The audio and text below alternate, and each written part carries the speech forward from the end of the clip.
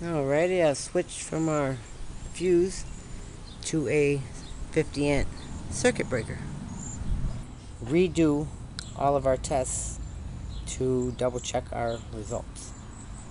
So I have just one battery wired up as of now, and we're showing 12.8.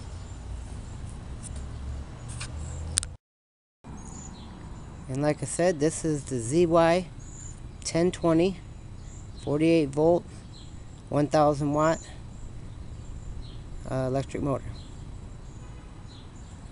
So we're doing our 12 volt load test first. Got the card up against a block wall. It's sitting on its own. We'll hit our switch, do a burnout, and see what our reading shows.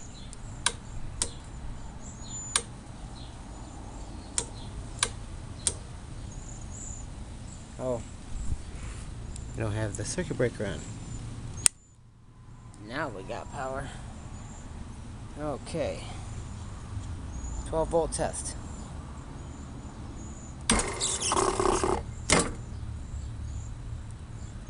One more time.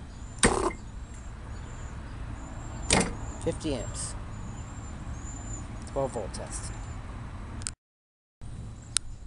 Now we have first two batteries wired in series.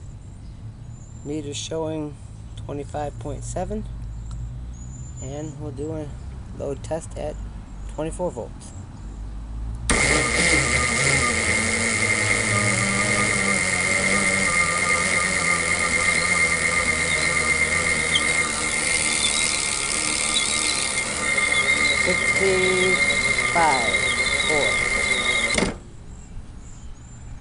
We'll call it 64.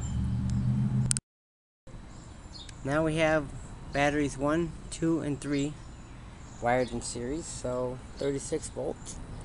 Meter showing 38.7, and we'll do our load test.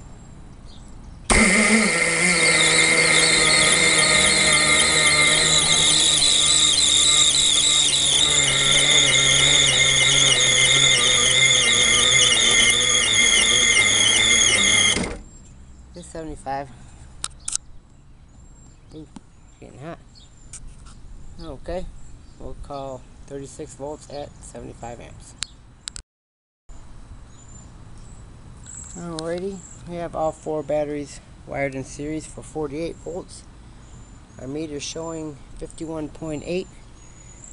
I noticed when I was switching the wires around, our ground wires was feeling really warm. And then checking around,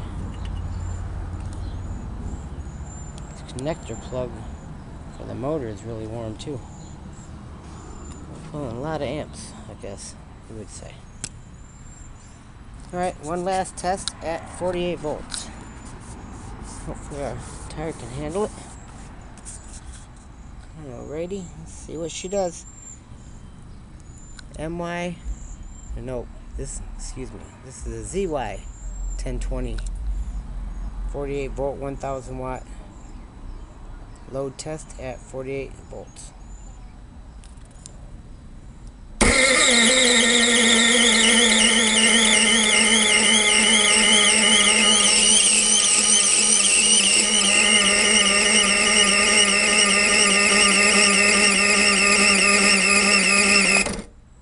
Whoa. Smoking the tire, holy crap. Alright. I've seen 80 volt, or 80 watt, shit. 80 amps.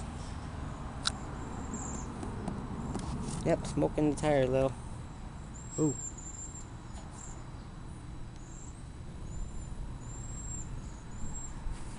See, smoke here, but I